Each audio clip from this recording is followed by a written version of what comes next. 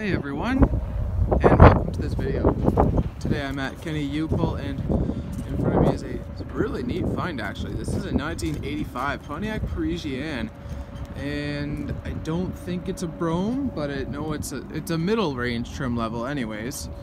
As you can see, it does have the spoked wheel covers, and well, let's take a look at the rockers. Tell me how it looks under there. Does it look solid, guys? Oh yeah, that is solid.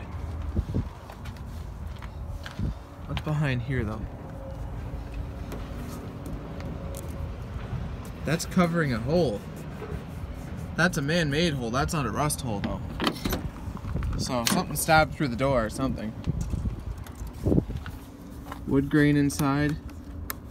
Nice quality window switches. The old door handle style, and it's a green interior. It's like a mossy green interior. The odometer says 9,843 kilometers, but I'm thinking that's a lie. I'm thinking that's more like 109 or 209. Because, well, yeah.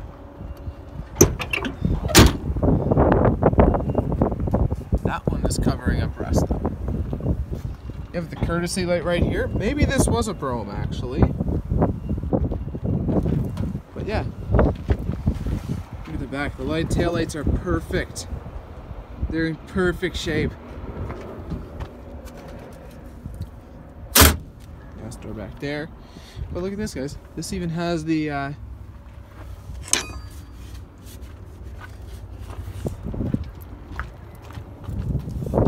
there's a little rust there, but this has the covers that go over the top of the back wheels. Nice. Both of them are there too. Frame looks relatively solid too. I actually wonder why this is here now because of that. The body is overall very solid. This side looks like it's been sun beaten a little bit. Oh, I just noticed this. This is two-tone with pinstripe right there. Two-tone green. Nice. Here are the power window switches here with a wood grain band there. Oh, it is a Brome. Never mind. Yeah, Brome. Power. You have manual mirrors, but look at the headliner's up still. Wow. That is amazing. Leggett, Pontiac, Buick, Cadillac, 24-hour emergency road service. That sticker's old. There's only 7 digits on it.